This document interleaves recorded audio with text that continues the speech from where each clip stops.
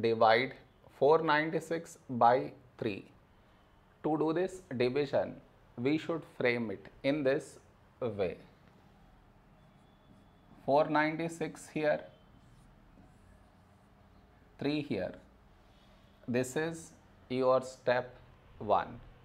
Next, here we have 4, here 3.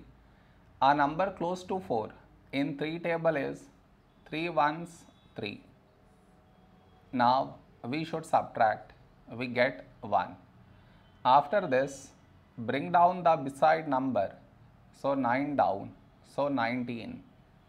A number close to 19 in 3 table is 3 6 18. Now we subtract, we get 1.